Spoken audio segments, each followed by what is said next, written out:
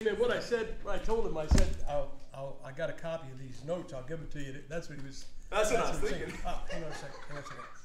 Wait a minute. Oh yeah. Find the button. Got it. I think we just launched the missiles. Amen. Amen. All right, is that?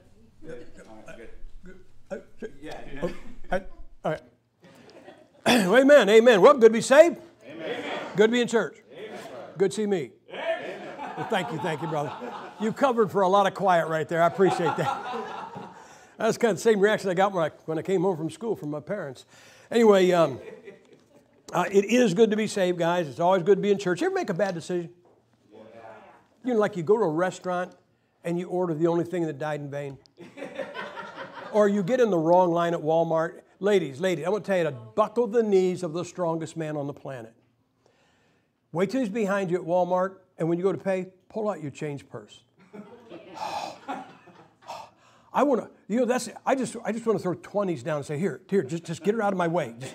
Oh wait, no, that's a wheat penny. I saved these for my grand. But anyway, so I'm going to tell you to make a good decision. How about if you made a good decision 100% of the time? Go to church. Amen. It is always a good decision to go to church. Amen. Let me say this. I'm here from now till Wednesday. Yes. I don't think you should come back Monday, Tuesday, and Wednesday night because I'm here. I really do not. I think you should come back because this is your church. Doors are open. Lights are on. Amen. And that is what you should do, okay?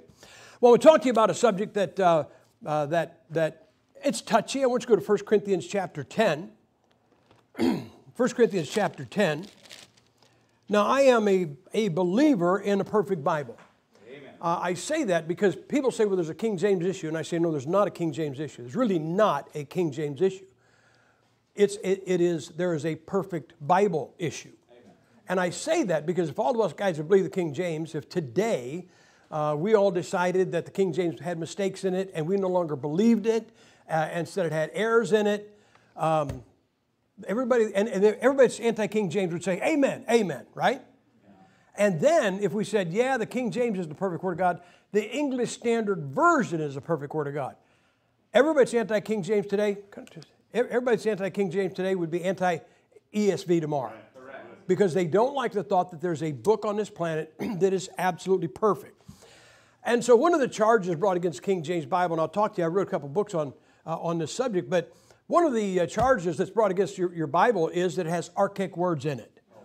And now look, get this straight, okay? Well, I was going to ask. I almost said, how many of you ever have been at a police station asked questions by a policeman? But that's probably not a good. You don't want to raise your hand on that. But we've all seen it. We've all seen it in the things. You know, the suspect is sitting here like this, and the guy's demanding answers, asking questions, right? Remember this: the people who do not believe the King James, they are not the cops. And you are not the robber. Yeah. By that I mean they don't have some vested right to demand answers to questions without you demanding some things. The first one is this. If anybody ever says this, here's what you do. Because part of this problem is that we acquiesce to everything they say, or we don't slap back. I'm sorry, you got to go back. And somebody will say this. Well, there's 300 archaic words in the King James Bible. Okay. Now, they may say 300, may say 400, may say 200, whatever. You have the right, the moment they say that, to say, give me the list. Yeah. I want all 300. Come on, if the guy says 300, right, then he must know there's 300. Yeah. If he doesn't have a list, where'd he get that figure from? Well, that's what I heard. Well, I should throw my Bible on what you heard. Right. Okay? And so there's some guys, you know, they say there's all these archaic words in the King James Bible, and they're beyond 8th grade school level, which is probably high school by now. They, 3 bottles of water. I'm going to be here a long time, guys. I hope you brought a sandwich. Anyway, you know, they'll say there's all these archaic words and they can't understand them, and we're going to talk about that. And then you got the King James guys, I'm one of them. And they'll say, well, there are no archaic words in the King James Bible. Well, guys, that's not accurate either. Right. Okay? And I'm going to show you one. Look at 1 Corinthians chapter 10 and verse 25. Whatsoever is sold into shambles, that eat asking no question for conscience sake. All right, what they called a shambles, we would call a marketplace. Back then, it was called a shambles. And probably under Democratic rule, it's called a shambles again after they steal $950 worth of stuff from it. But really, guys, you know, you got to remember something. Around the world, a lot of grocery stores don't look like what you walk into. They don't have automatic doors. They don't have air conditioning. They don't have grocery carts that homeless people can steal. It was a shambles. I talked to a missionary one time. I can't remember what country he was in. It was a kind of a third world country. And he said, I'm down in the square, the town square, and that's where that's the marketplace.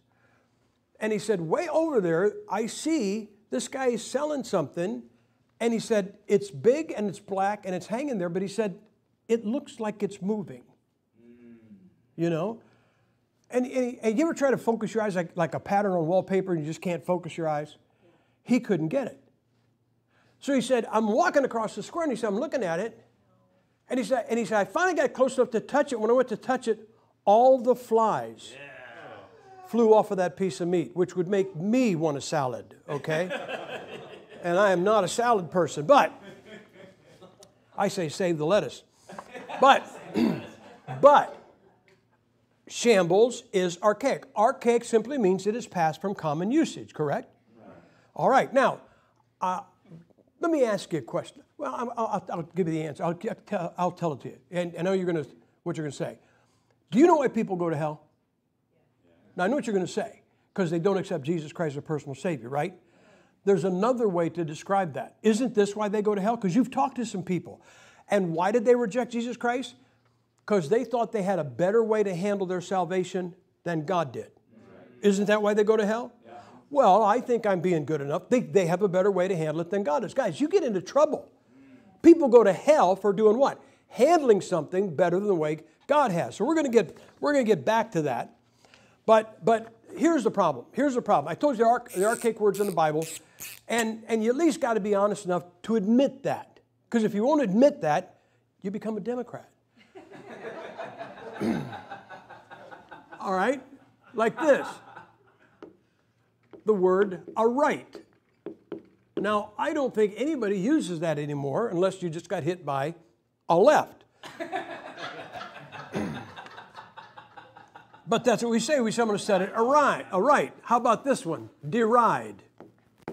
Deride is waiting outside. As a rule, we don't use that anymore. You probably have. Look, the words I'm going to put on the board. You say, I don't know if those are archaic. Bet you haven't used them in a month. I'll bet you haven't used them farther than that. But if they're not archaic, you'd have been using them by now. How about odious? Yeah. Now, if you've never used odious, here's what you do. Go to Europe and get on an elevator with somebody. And it's twice as bad. Number one, they don't bathe. Number two, their elevators are half the size of ours. Yeah. Really, they're about this big. You're claustrophobic. It's like getting in a coffin that goes up and down. But if you got on that elevator, this at least would pass through your mind, okay? How about this word, trafficked?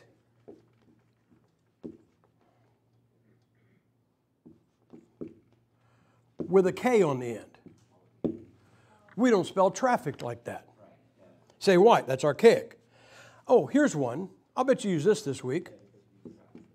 Unto. Where are you going? I'm going unto the mall. We don't talk that way.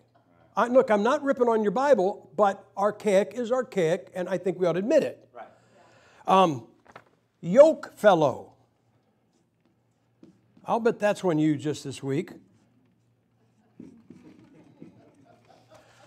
So, guys, you have to just be honest enough to say that some words are archaic, like this one. Didst. You probably didn't use that. Or doest. Or dust. Now, I've used that one a lot when I visit people's houses, which means no one here will invite us over this week. I can see that coming now. I would say, dost thou dust? Anyway. Gavest. Nobody says that. And here's those nasty words, thee and thine. Now, I'm not, like I said, I'm not ripping on your Bible, but you just got to admit that archaic is archaic. Like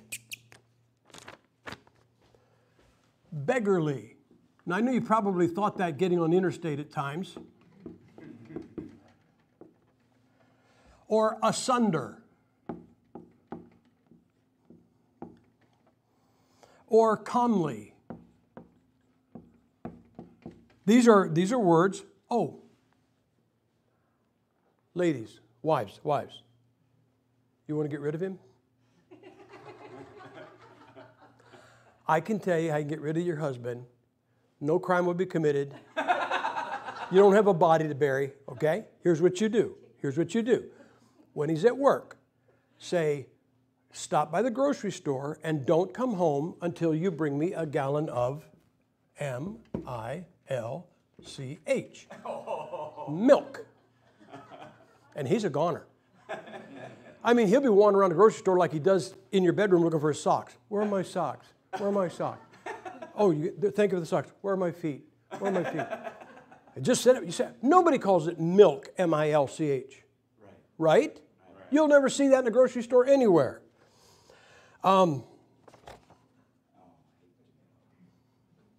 about paramours?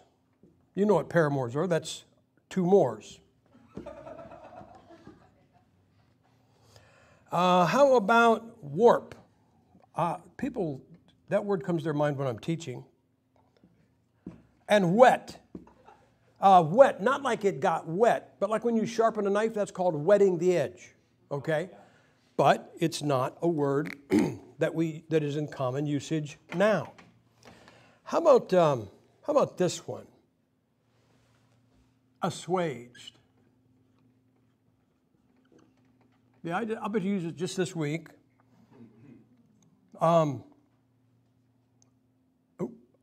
Beggarly. No, I use beggarly, didn't I? Yeah, you got that. Yep. Begot. Or bemoan. This usually comes around tax time.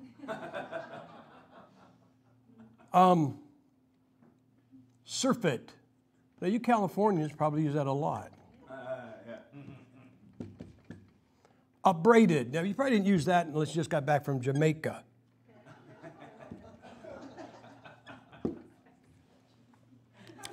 Guys, I'm not ripping on your Bible, okay? I really am not. But and you might pick one of these and say, well, I don't think that one's archaic, or I don't think that one is. But as a general rule, those words have passed from common usage, correct? So I think you ought to call archaic. There's only one problem with that whole list. I didn't get any of those out of a King James Bible. You say I saw them in a King James Bible. I didn't say they're not in. I said I didn't get those lists from a King James Bible. I got them. The first one, I got it from the New International Version of 1973. You know, the one that they took all the archaic words out of. The second one I got from the American Standard Version of 1901. No, I was not there when it was published. This third one, here's one you guys want to remember. The New King James Version. You know, that book that is so much easier to read than a King James. Yeah. And the fourth one is from the New Revised Standard Version of 1999. Oh, 99. Yeah. Now, guys, you know what that proves? Well, here's what I tell people. Are we watching, if there's anything we're seeing in our country, are we not watching a lot of hypocrisy? Yes. I believe in free speech, unless it's yours. Right? I think it's a woman's choice, unless it's about the vaccine. Then it's forced on her. Yeah. Don't we hate people that say theirs wrong and it's in their own camp? Yeah. Guys, how can they criticize the King James Bible when every one of them has archaic words in it? Right. Now, if somebody says, well, you know, I don't hate the King James Bible, I just have a problem with archaic words. And this is why I will be giving this list. Now, some of this other stuff I'll give won't be on the list, but I'll give you a list of About 30 archaic words in every one of these versions. And here's what you do. Keep it in the Bible. Now, I'm not a fisherman, okay? Guys, if you fish, that's great. When I hunt, fish, or golf, you find out where they're four-letter words. When I go fishing, it's just worm murder, okay? I feel sorry for the worm. Not that it's dying, but it's dying for nothing. And you say, well, I'm not good, but you know what I can catch? I can catch people. Amen. Oh, I can do that. So here's what you do. When your preacher passes this out, put it in your Bible. And then when somebody says, well, see, that's the problem with the King James Bible. I just have a problem with those archaic words. And then just say, oh, you have a problem with words like didst, doest, dust, gave us. Yeah, those are archaic words. And unto and odious. Oh, yeah, I have trouble with that. And milk, M-I-L-C-H, and calmly, and surf. Yeah, that's the problem. And then pull this out. See, if somebody's going to have a problem with archaic words, I want them to say this. I have a problem with the archaic words in the King James Bible, and the NIV, and the American Standard Version, and the New King James Version, and the New Revised Standard Version. They never say that, which means this is not about archaic words. This is about hating that book. But, guys, this teaches you something else. You know what this teaches you? Think about this. One of the set goals of every one of these translations was to get rid of archaic words. And they all failed. You know what that tells me? It can't be done. Amen. So why would you get rid of a Bible with archaic words to get a Bible with archaic words? Right. So this shows you that there's archaic words in every other version. Now, I'm going to lay this on you. It's not the first time you heard it, but I'm going to hold you to it, okay? Don't we say this? The Bible is my final authority in all matters of faith and practice. Now, I'm going to be very honest with you. When we say that, you know what we really mean? We get two things from the Bible. The Bible's where I get my doctrine from, and that's where I get a verse that shows so-and-so that I was right and they were wrong. That's the only thing we're interested in the Bible for, guys. But it's not just a doctrine. Listen, this is not a doctrine textbook, okay? Amen. So when we say it's my final authority, you know what final authority is? Every father here knows what final authority is. I talk to these parents, and they're afraid somebody's going to teach their kid four-letter words. I'm still looking for the guy that taught my kids the three-letter words. Why? Doesn't that just kind of raise your blood pressure hearing it? Yeah. Okay, we have to go now. Why? Well, we want to go now because if we don't go now, we're going to be late. Why? Well, we don't want to be late. Why? Well, because we don't want to be the last ones there. Why? But I'm a father. I've had the classes. I have the diploma. Here it is. Because I said so! Yes, amen! Do you know what that statement is? Final authority. And I got news for it. Wait a minute. Well, that's kind of harsh. It's going to be harsh when somebody says, I got baptized and stayed in church, and God says, you're going to hell. Yeah. How come? I said so. Yeah. Right? Yeah. So we say the Bible is our final authority in what? All matters. Whoa. See, you're thinking doctrine, you're thinking salvation, you're thinking win an argument. All matters? What about the matter of archaic words? Yeah. The Bible is our final authority in all matters of faith and what? Practice. Why do we baptize by immersion? It's the only practice that we see in Scripture. You don't see sprinkling babies. You don't see pouring anything on anybody's head. You see somebody going down into the water and getting baptized, all right? So if the Bible is our final authority, which means once, I've heard people say this all the time. Well, I don't like that. You ever get these people, probably you? You believe the Bible? I sure do. And then you show them something, they go, well, I don't believe that. Okay, I believe 90% of it. So here's what we need. We need to find some place in the Bible where we see God's practice for archaic words. Because there are archaic words, and we got to figure out shambles here, see? Because here's what they're going to say. Scratch shambles out and write marketplace, or get a new translation that says marketplace, right? Okay. But if we can find God's method, God's practice of how He takes care of archaic words, then that's the one we should use no matter what anybody says. So, I want you to go back to a book with a good, honest-sounding name. Go back to 1 Samuel.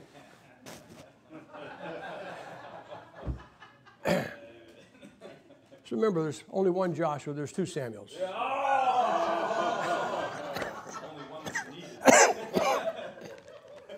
I was so harsh to your pastor yesterday. Brother Earl was welding my bumper. Brother Earl, you know, the welding was good, but the paint job was even better. Because when I was looking in the mirror as it was tumbling down the road behind me, I said, boy, that bumper is sure nice paint job. The bumper, amongst other things, was falling off my trailer yesterday. Brother Earl, he took care of it for me. He did a great job. He did. All right, take a look at 1 Samuel chapter 9. Let's get the context. Now, there was a man of Benjamin whose name was Kish, the son of Abiel, the son of Zorah, son of Bachrath, son of Aphiah, a Benjamite, a mighty man of power. And he had a son whose name was Saul, a goodly young man, a choice young man and goodly. And there was not among the children of Israel a goodlier person than he. From his shoulders and upward he was higher than any of the people. And the asses of Kish, Saul's father, were lost. And Kish said to Saul his son, take now one of the servants with thee, and arise, go seek the asses. So here's what happens. Kish lost some jackasses. That's what he's talking about, donkeys, jackasses. I'm not cussing. And he wants his son to go see him. Now, they were found later at Democratic headquarters. Verse 4. And he passed through Mount Ephraim. 4 is where he's looking for him. Now look at verse 5. And when they were come to the land of Zuph, Saul said unto his servant that was with him, come and let us return, lest my father leave caring for the asses and take thought for us. Now, I'll tell you how he could have found them real easy. Just said to his wife, where are those jackasses? She would know. Because my wife knows where everything is that I can't find. I've called her from motel rooms where she wasn't with me, and I'd say, where are my socks? And she said, you look in a suitcase? I said, I opened it. I called them. They didn't come out. And she, or we'll be in a motel room, and I'll go, where are my socks? And she'll walk over to the open suitcase like this.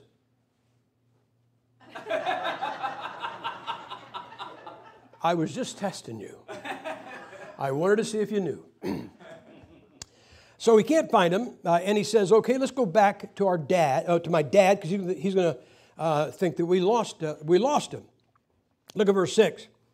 And he said to him, this is the servant, behold now, there is in this city a man of God, and he is an honorable man. All that he saith cometh surely to pass. Now let us go thither. Peradventure he can show us our way that we should go. Now, guys, I got to say this. We don't follow tradition. We follow the Word of God, correct? I know that. I know that. But there's one little tradition. I don't know who got rid of it, but I wish we'd have kept it.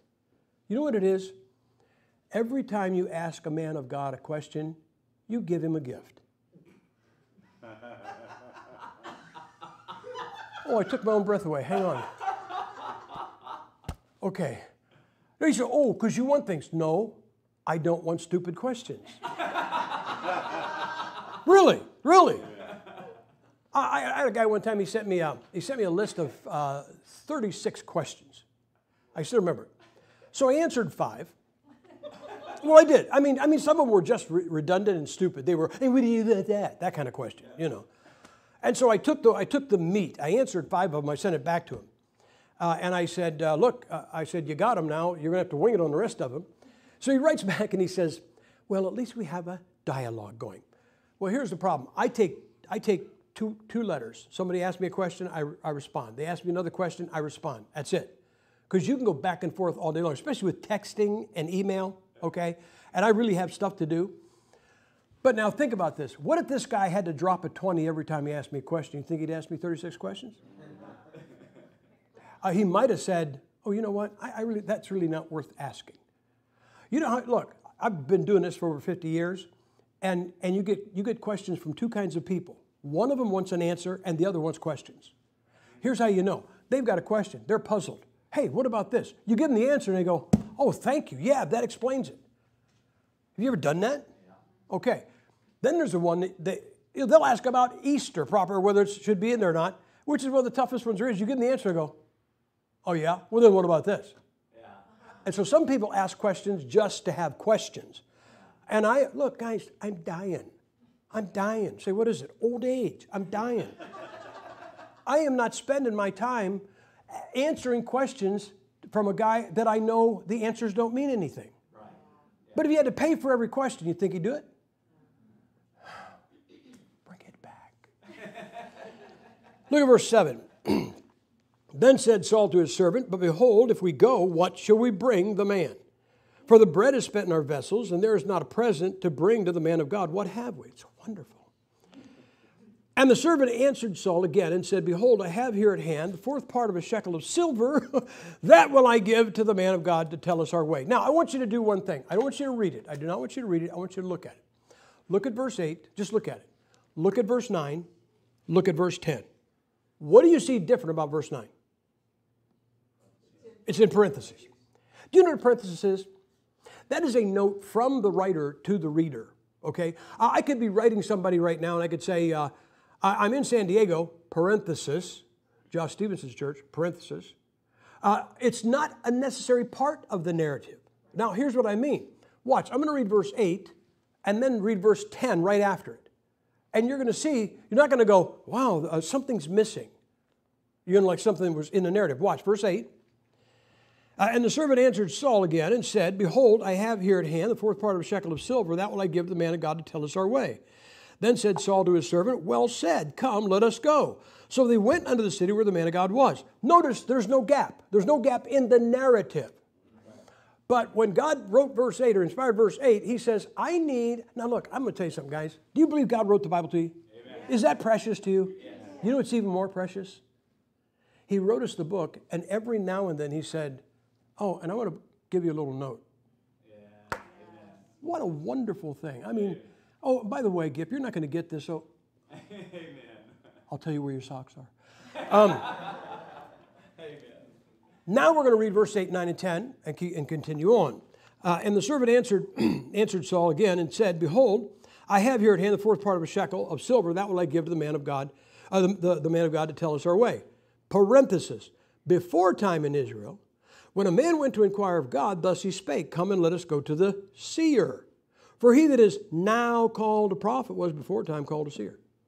Hey guys, did verse 9 not tell you that the word seer, that when this took place, a man of God was known as a seer. But by the time it was written down, they no longer called him a seer, they called him a prophet. That has happened in this country. Go back 150 years, I'd have been there, your pastor wouldn't, but anyway. But no, if we were back 150 years, your pastor would go downtown, they'd say, good morning, parson, because that's what they called him. If a guy calls him parson today, he's grabbing an archaic term, hello, parson, right? But today it would be reverend or pastor, because parson is passed from common usage. Seer, at the time this is written, it was passed from common usage. Let's read verse 9 again. Before time in Israel, when a man went to inquire of God, thus he spake, come and let us go to the seer, for he that is now called a prophet was before time called a seer. Then said Saul to his servant, well said, come, let us go. So they went unto the city where the man of God was. And as they went up the hill to the city, they found young maidens going out to draw water, and said unto them, is the prophet here? No. No? What's it say? Seer. Oh, whoa, whoa, whoa. Well, it does say seer. Are you telling me that God himself won't change a word of the text? Amen. Now think about this. If God thought like a modern translator, wouldn't he, when this was going to be written down, just forget about verse 9, shorten the whole chapter by one verse, whole Bible would be shorter, you might read it now. But he could have just put prophet in and never talked about the issue of the archaic word. Right. But what did God do? Before you got to the archaic word, he explained the difference. They used to call him a seer, now they call him a prophet. But your final authority did not alter one word of the text. Amen. Look at verse 18. Then Saul drew near to Samuel in the gate and said, tell me, I pray thee, where the seer's house is. He's not asking for the mall. Okay? I mean, that's the second time. Look at verse 19. And Samuel answered Saul and said, I am the seer. That is 3 times God could have taken the archaic word out of the text, and he never did. But before you got to it, he told you what it was. Now, let's go back to 1 Corinthians chapter 10. 1 Corinthians chapter 10. Because the Bible is our final authority in all matters of faith and practice, and now we've seen the Bible practiced for archaic words. So there's nothing wrong if I'm preaching out of 1 Corinthians chapter 10. I get to verse 25, say, whatsoever is sold in the shambles, that eat, asking no question for conscience sake. Nothing wrong with that. If I say this. Now, guys, what they call it, I said it earlier, what they call a shambles, we call a marketplace. That is an explanation. That is doing exactly what the parenthesis did. Isn't that true? Yes. Here's what's wrong. If I say scratch shambles out and write seer in the margin, haven't I just said I got a better way to handle it than God does? Yes. How about this? Beloved, you know I love the King James Bible. Whenever a guy says that, I know he's about to correct it. Yeah. I mean, I love the King James Bible. Now I'm just going to carve it up with my knife. If I say, I love the King James Bible, but this is one of those unfortunate translations with those archaic words, your spiritual growth has been stunted because of this. And you need a modern translation that gets rid of the word seer so you can understand. I'm sorry, I can't find a modern translation that doesn't have archaic words.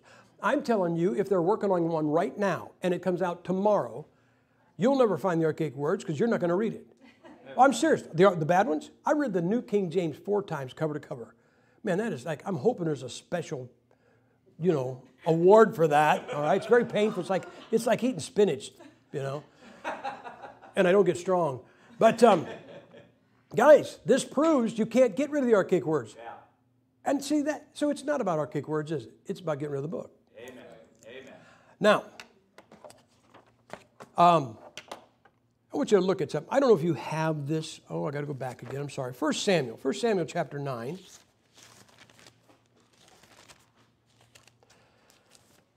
And I have a date up there as 1095 BC. That's 1095 years before the birth of Jesus Christ. Now I want you to go to 2 Chronicles chapter 29. Maybe there's a purpose for Chronicles. 2 Chronicles chapter 29.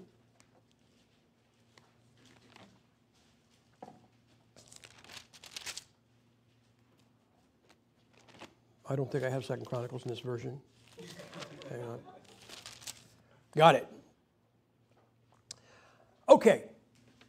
Back in 1095 BC, seer is archaic. Correct? Look at verse 30. Moreover, this is, by the way, this is 726. This is 369 years. 369 years after 1 Samuel. So I'm guessing if it's archaic now, it's probably going to be archaic 369 years from now. Moreover, Hezekiah the king and the princes commanded the Levites to sing praise unto the Lord with the words of David and of Asaph the seer. Now, there's a second thing that I get upset with Bible believers about. One is, I told you, we submit to them asking us questions and demanding answers and never ask any ourselves. The second one, we argue their argument. I'll bet you somebody, when you saw the word seer in that verse, went, well, maybe it should have been translated prophet, and the King James guys just messed it up. Let them say that. Yeah. Really. If that came into your mind, that wasn't from God. Right. Say, how do you know?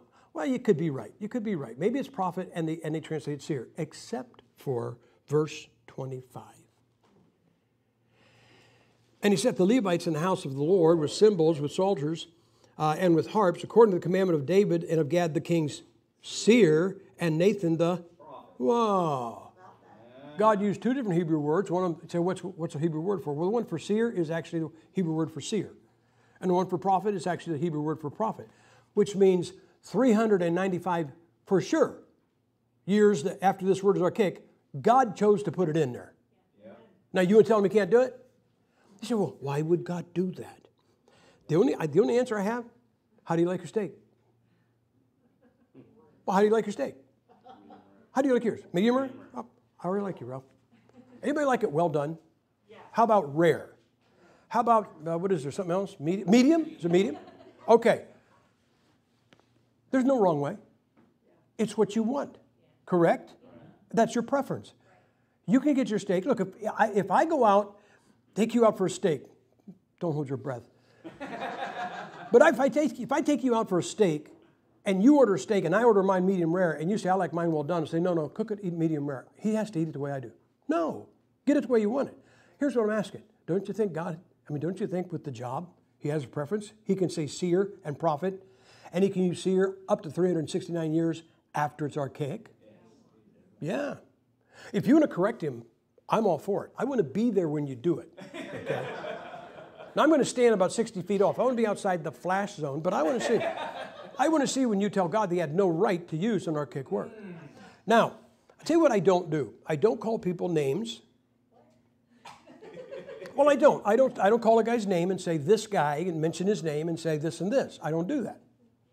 But I'm going to mention a guy's name, and I'm going to call him a deceiver and a liar. You know why? Because he's a deceiver and a liar. No, he's not in the White House. I'm going to mention another deceiver and liar. Jack Lewis. Say, I don't know Jack Lewis. I don't know him either. But he's a deceiver and a liar. Say, why? Published a book many years ago. I have a copy. And it's got a title. I think it's called An Evaluation of the Versions. On the dust cover, it shows a stack of different translations. And it's an evaluation of the versions. Now, when you hear that title, don't you immediately say, oh, he's looked at every version, King James and all of them, and he's giving you the high points and low points, the strengths and the weaknesses, correct? An evaluation. Not at all. Now, here's what I say, guys. If I can't get past the table of contents without finding a problem, this guy's got a problem. Do you know what the chapter for the New International Version is called? The New International Version. Do you know what the chapter for the American Standard Version is called? American Standard Version. Anybody want to guess what this one is? New King James Version. Anybody guess what this one is? New Revised Standard Version. So what's the King James Bible? King James Version. You would think it'd be King James Version. No. No, the title for the chapter of the King James Version is Doctrinal Problems in the King James Version. Now, when I see he's giving every version just a title, and he already throws a stone at the King James at the title of the name of the chapter, this is not an objective evaluation. Somebody's deceiving. Now, I want to say this. I'd never heard that charge before. I've heard a lot of charges against the King James Bible. Doctrinal problems? Ain't that where we get our doctrine from? When people say, I can find the doctrine in my modern translation, that means you saw it 20 times in a King James, and you can find it 3 times in a new translation. But you learned it from a King James. So I thought doctrinal problems. Now, I figured this. Before I even went to the chapter, I knew what he did. He came up with a definition for a doctrinal problem so that he could say there's a doctrinal problem in the King James Bible. And here's what he says. Here's a doctrinal problem. The King James Bible has a doctrinal problem any place it does not clearly describe a doctrine. Now, you think I'm going to say that's not fair. I'm not. I'm going to buy it.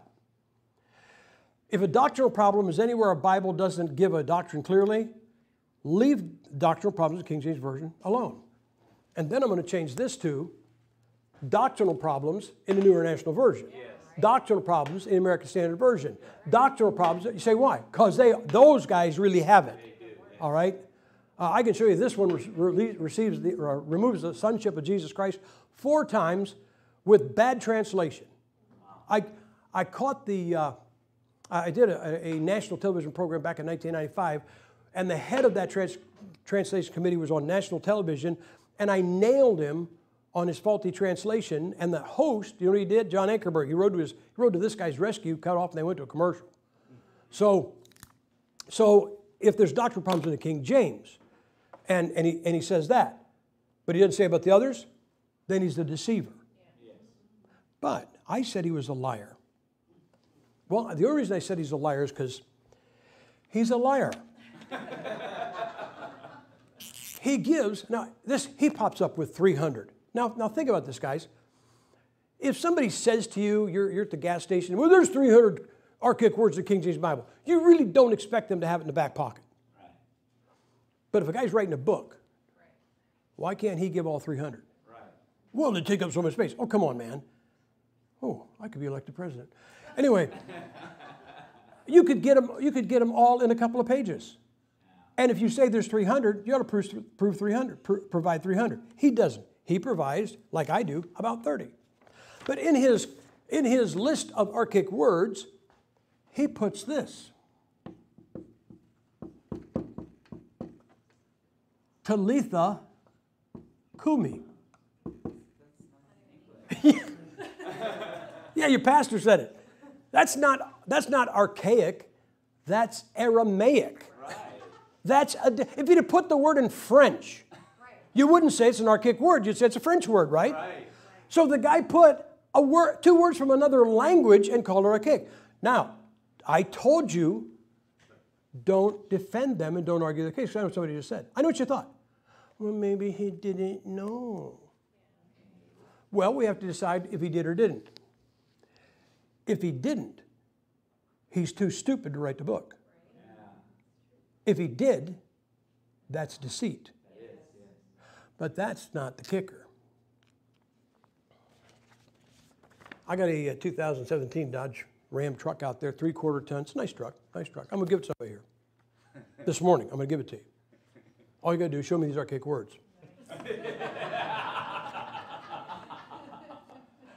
He puts sanctum, sanctorum. He says sanctum, sanctorum are 2 archaic words in the King James Bible. I got the book. I will give you my truck if you'll bring me your King James Bible and show me those words in the text, not you wrote them in the margin. I know you're Americans and you're crooked, but guys, really, these words are not found anywhere in a King, and never were. You know where this comes from? Sanctum, sanctorum? That comes from the Wycliffe English translation of 1380. That's just a mere 550 years before your King James Bible was translated. Now, I'm sorry. You say, don't say. Maybe you didn't know. If he didn't know, he's not qualified to write the book. Guys, listen, I write some stuff, and I do some study, and I'm qualified to write the stuff I write. If that guy wrote this book and didn't know, he's not qualified to write the book. If he did know, he's a liar. Right. Now, I'd like to have you, listen, if he's sitting right here, not where you are, Ralph, but over there. You might want to move over, though, because he's over there. If he was sitting right there, I would call him a deceiver and a liar to his face. Now, I wouldn't if Hillary was sitting there, because they might find me in a national park somewhere with 4 bullet holes in my head, 5 guns laying on the ground, 6 notes, say Hillary didn't know anything about this. So, guys, now you have this. You have proof, and the preacher will give you a copy of the notes, maybe tomorrow or something. I don't know. I'll give you the copy, and you can get a copy at your leisure. He'll give you a copy of the 30 archaic words in these 4 modern translations. And you say, well, what about the newest ESV? Well, why don't you read it and find them? Yeah. Why don't you read it and find them? You don't even want to read the King James, let alone a bad one. Yeah. Isn't that true? Yeah. I hear these people all the time. You know, well, what about this? Well, you go find it. Yeah. I've had people say, well, the Bible says this. And I'll say, where? I know right where it is. I'll say, where? Well, I don't know. It's in there. I said, find it. If you can't find the reference you're going to slap on the Bible, then just go get a burger. Yeah. Save his time and your embarrassment. Amen. Yeah. But the fact is, every modern translation, they say they're going to get rid of the archaic words, and they put them in. I don't think they know it, but they're not qualified, guys. It's like a bunch of 4-year-olds running around. So archaic words are found in every modern translation. So if somebody says to you, well, I just have a problem with the archaic words in the King James Bible. So do you have a problem with the archaic words in the NIV? Or better yet, just show them those archaic words. And when they say, yeah, those are the words. Those right there. That's the whole problem. Good, because those aren't in there. I didn't get those out of King James. And tell them where you got them. But then you can say, but I found in my final authority. In all matters. You mean the matter of archaic words? Yes. And practice. You mean the Bible, God's practice for archaic words? Yes. God's practice for archaic words. Here's what God does. When you're coming to an archaic word, he says what they call a shambles, we call a marketplace. Nothing wrong with that. You say, change the book in any way. You have said, I found a better way to handle it than God does. Guys, you don't want to mess with your salvation that way. And really, I'll bet you since you've been saved, you've had God try to tell you to do something and you didn't do it and got in trouble. Yeah. So that is the message on archaic words. The pastor will get those notes to you, and we can take a break. Amen. All right, let's go ahead and take a break. We'll be back in here in just a few minutes. Good stuff, amen.